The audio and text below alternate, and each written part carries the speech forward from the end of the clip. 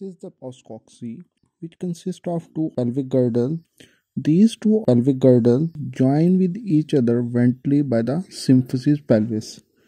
Symphysis means a place where two bones are closely joined with each other and forming an immovable joint, that is symphysis, and it is related to the pelvic girdle. So that's why it is called symphysis pelvis. And dorsally it articulates with the sacrum.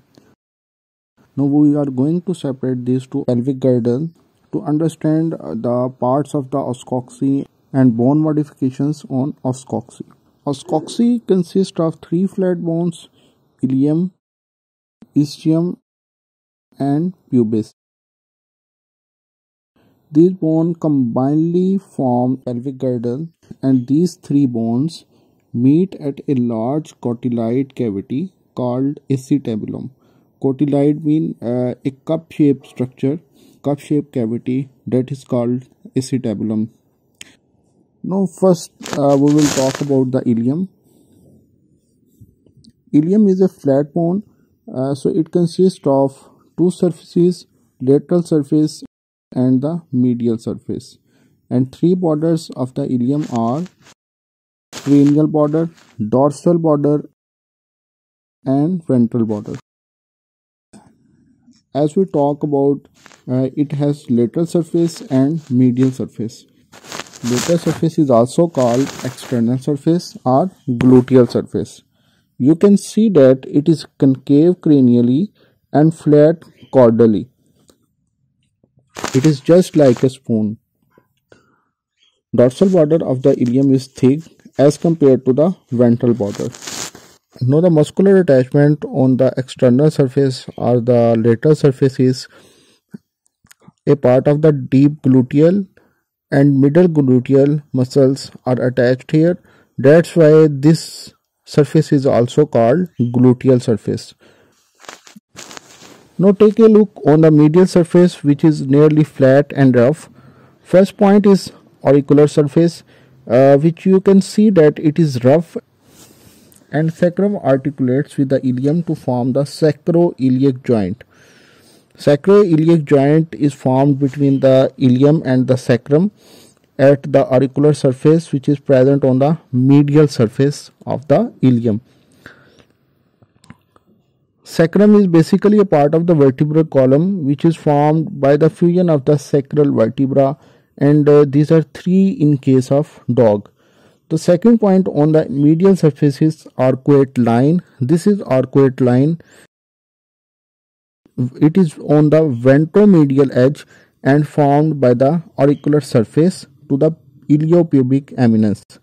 Along the medial aspect of the line, tendon of suis minor is attached. Three muscles are attached: iliocostal muscle, longissimus muscle, and quadratus lumborum muscle. The medial surface is also called sacropelvic surface. As sacrum is attached here, that's why it is called sacropelvic surface. And if we talk about the lateral surface, the gluteal muscles are present over here. That's why it is called gluteal surface. After these two surfaces, we will talk about their borders. As we have discussed, cranial border, ventral border, and third one is dorsal border. Cranial border, basically it is a crust of the ilium. That's why it's called iliac crust, which is just like an arc. It is roughened, as you can see, and more thick on the dorsal side than the ventral side. Now the second one is ventral border. These two are the iliac spines: cranial ventral iliac spine, caudal ventral iliac spine. These two combinedly form tuber coxae. Cranial ventral iliac spine is angle of junction of the iliac crust with the ventral border. Two muscles originate at this point, that are both bellies of the sartorius muscle and the part of tensor fasciae lata. These muscles originate at this point. Rest of the ventral border is concave. while just cranial to the acetabulum on the lateral area, rectus femoris muscle is attached. Now the third border is dorsal border. You can see that it is broad and massive. It also contains two spines, similarly like ventral border, cranial dorsal iliac spine and the caudal dorsal iliac spine. These two combinedly form tuber sacrale. It forms the cranial half of the dorsal border. Cranial dorsal iliac spine is formed at the junction between iliac crest and the dorsal border, while the caudal dorsal iliac spine is wide but blunt. This is the greater ischiatic notch which forms caudal half of the dorsal border. Now the last point of the ilium is ischiatic spine, which is present dorsal to the acetabulum.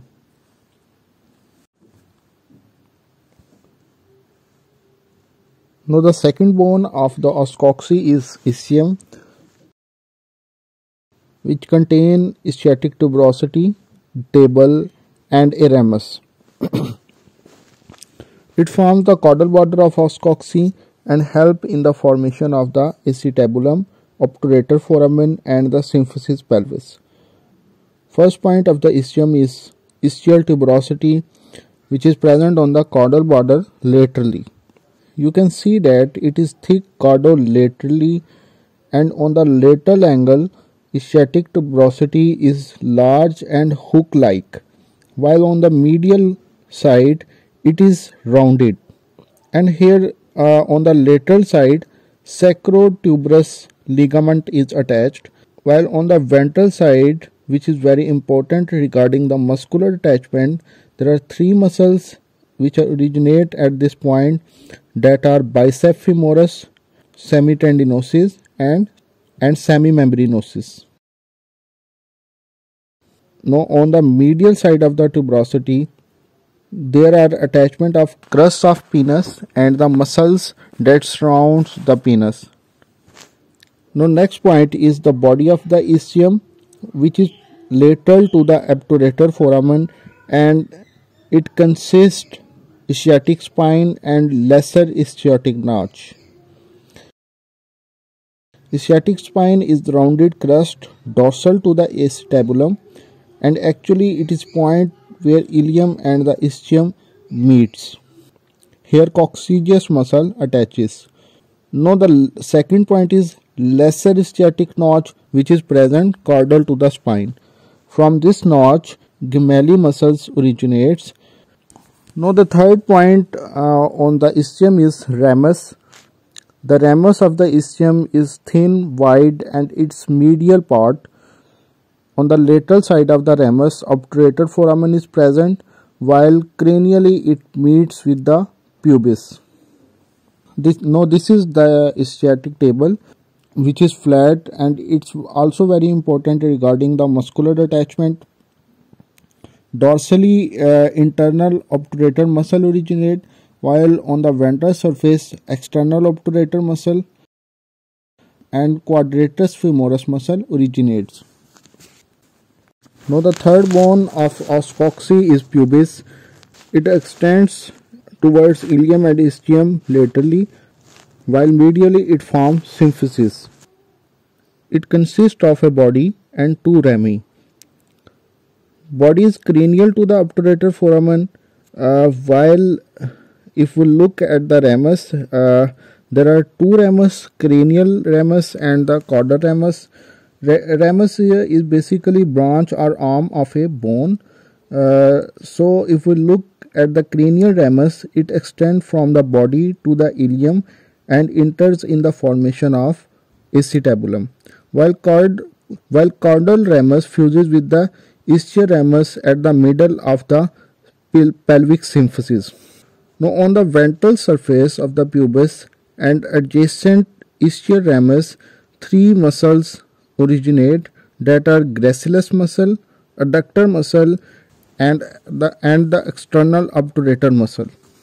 Now at the dorsal surface, small part of the internal obturator muscle and levator ani muscle originates. Next point is the obturator sulcus. It's a groove for the obturator nerve. It is very important nerve clinically.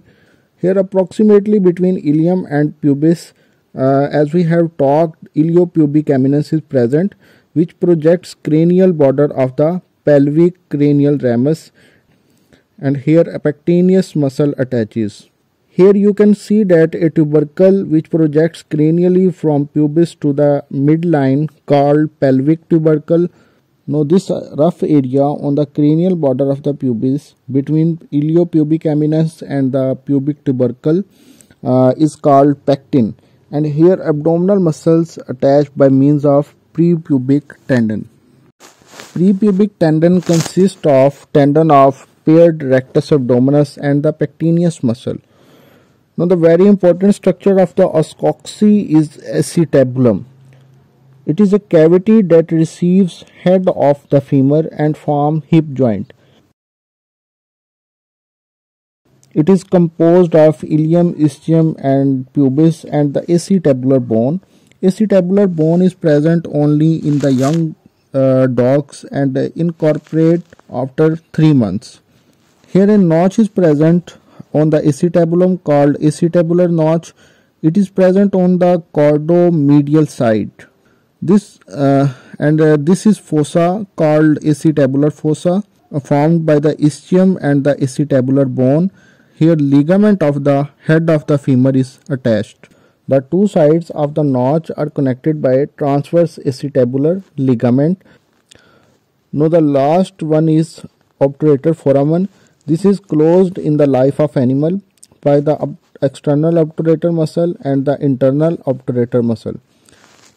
That's all. This is the coxae of dog. If you have enjoyed this video, then please don't forget to like the video and subscribe our channel for more informative videos. Stay blessed. Remember us in your prayers. Goodbye. Allah Hafiz.